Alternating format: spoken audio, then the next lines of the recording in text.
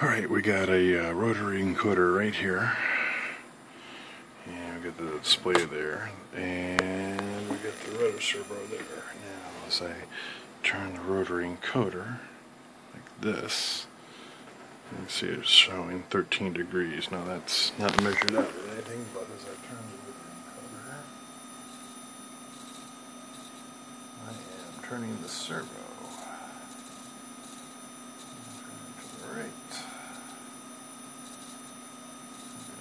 Left,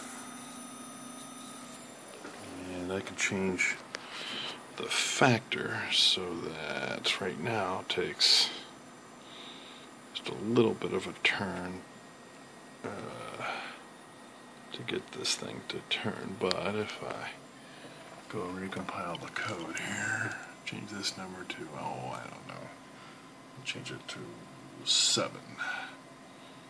Then we upload that.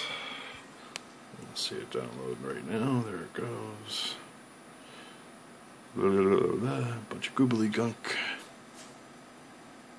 Okay, now if we turn this guy, it's taking more turns, I think.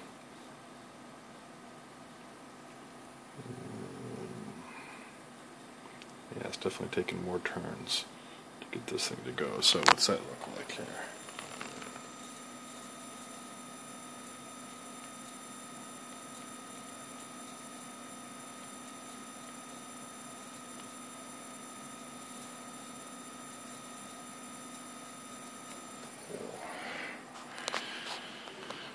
And then of course we still got our engines working here. We're full flank. See that go right there.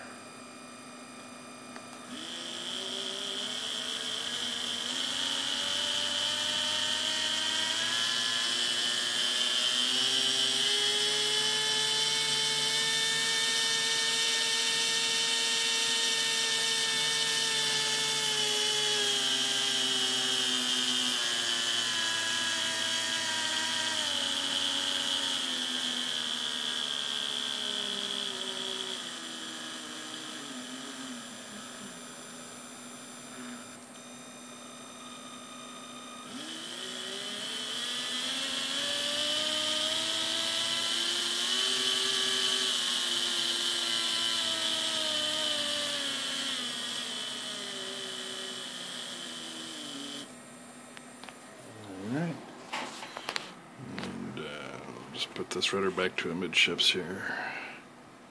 There we go. Alright, that's it for this video.